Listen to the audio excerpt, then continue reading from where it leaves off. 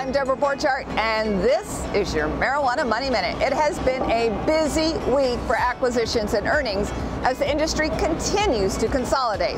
On Thursday, Sol Global said it was acquiring Northern Emeralds for $120 million. Sol Global plans on expanding on the Northern Emeralds one-plant dispensaries in California, Florida, and Michigan. Supreme Cannabis is buying Blisco in a deal valued at $48 million. Supreme also reported third quarter 2019 net revenue of $10 million. Slang Worldwide is acquiring LBA Global Corporation and its Lunchbox Alchemy brand portfolio, plus the subsidiary Hydra Distribution. The proposed transaction will bolster Slang's position in the Pacific Northwest. And Trulieve is buying the Connecticut dispensary, The Healing Corner, but they didn't disclose the size of the deal. Now, there were a ton of earnings this week. We can't go over them all in this video. If you need details, head to greenmarketreport.com for that.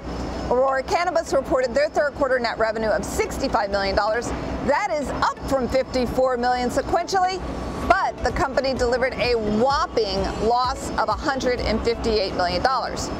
Tilray reported that its net loss for the quarter was $30.3 million. Now, even though the revenue increased by 195% to $23 million versus last year's $7.8 million, so that's good, it was still less than the net loss they reported.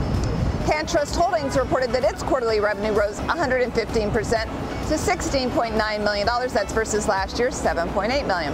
Got a lot of real estate stuff to talk about this week. Acreage Holdings is following in MedBen's footsteps. The company set up a REIT, and they're selling their properties to the REIT, and then they're going to lease them back. Now, the move is expected to unlock the value of these real estate assets.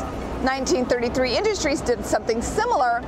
Their subsidiary, Alternative Medicine Association, completed a sale and leaseback for its cannabis cultivation facility in Las Vegas for $10.45 million. And finally, Cannara Biotech said that they began trading on the OTC QB venture market under the symbol CNBTF.